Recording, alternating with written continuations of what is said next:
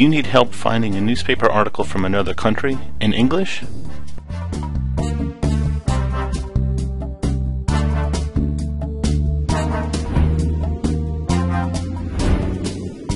Use Factiva.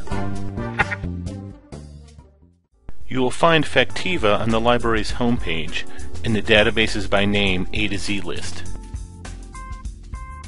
Off-campus users will be prompted for their GSU campus ID and password. Factiva is a database that provides up-to-date access to thousands of major English language news sources from around the world. It also allows you to limit your search results to publications circulated in a particular country. Once you are in Factiva, find the Search Builder page. Search terms go here, but let's do some fine-tuning first. Note the date range limiter. 3 months is a good place to start. Make sure you are getting the most current information available. Adjust the date range if necessary based on your search results. These options allow you to limit your search results to articles by source, company, subject, etc. Let's find articles and sources originating from Japan. Select Source to limit by region.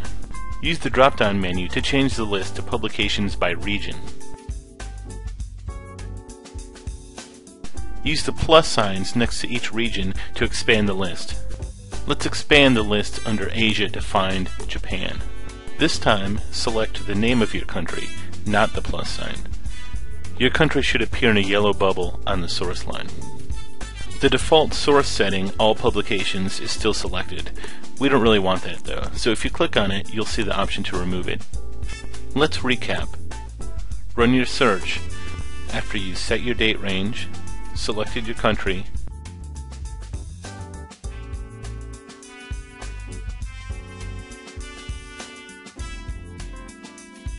and entered your terms.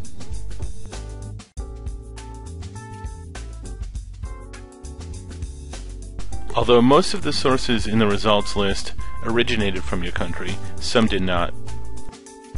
Factiva's source limiter limits to sources distributed in, but not necessarily originating from, a particular country.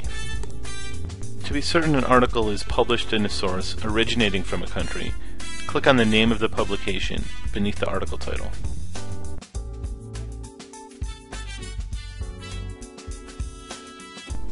Check the publication's country of origin. To get the full article, go back to the results page and click on the title of the article. We have covered the basic steps for finding a newspaper article from another country using Factiva. If you have any further questions about using Factiva, please contact Joel Glogowski.